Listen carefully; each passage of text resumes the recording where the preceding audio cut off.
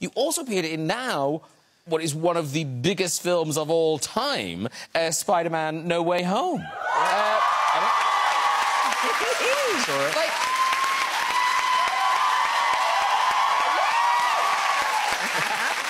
everyone loves it. Everyone loves Spider-Man. yeah. Well, I went to see it in the cinema, and when you guys appeared, the cheer was amazing. Yeah. You saw it in the cinema.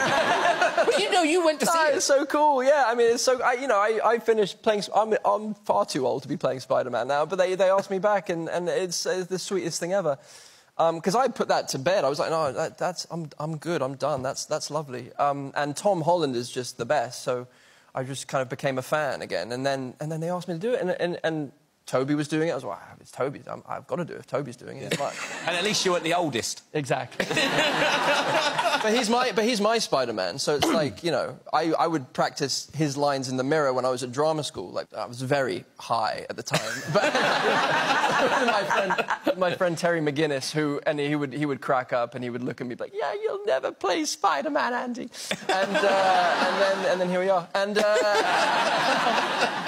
but me and Toby, we became friends, and we snuck in to a theatre in Los Angeles on the opening weekend, and we were just two, you know, middle-aged white guys in baseball hats and masks, and we just kind of, absorbed them. It was, you know, special things in the middle of a pandemic as well. And it's one of those things, I mean, when you've had a big success in a role like that, going back to it, did it feel like a high-risk thing to do? Yeah, it was a stupid idea. It was a really scary thing to attempt, yeah. Especially just the costume. Oh, God. 38-year-old man in a spandex, you know. They are unforgiving, those costumes. Yeah, they are. Intimidating, yeah, very intimidating.